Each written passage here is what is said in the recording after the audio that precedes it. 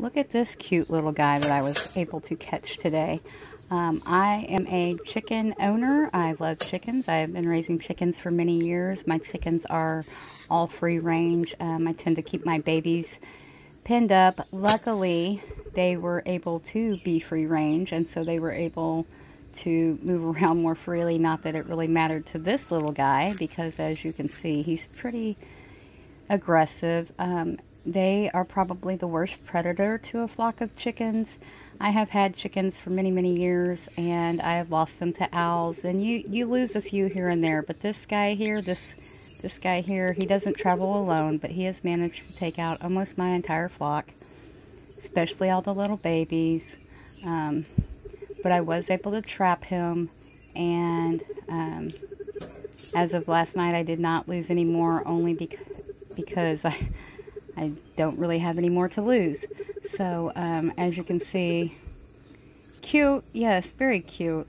Also, very mean.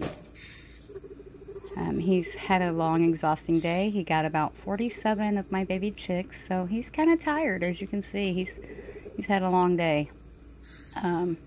So, while I do enjoy having free-range chickens and caring for them, loving them, they're great pets, you do have predators like this that will just come along, and there's not really much you can do, because as you can see, he's pretty small. I'm actually surprised he isn't able to get through the wire on this little cage, because he was able to get through the wire on my chicken pens.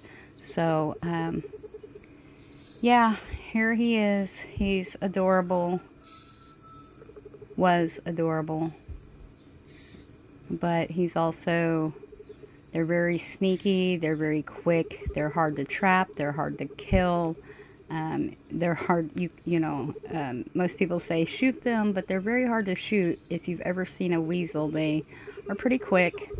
And this guy, as you can see those teeth there, what they do is they will puncture the back of the neck of the chicken and basically just rip the head off and eat them.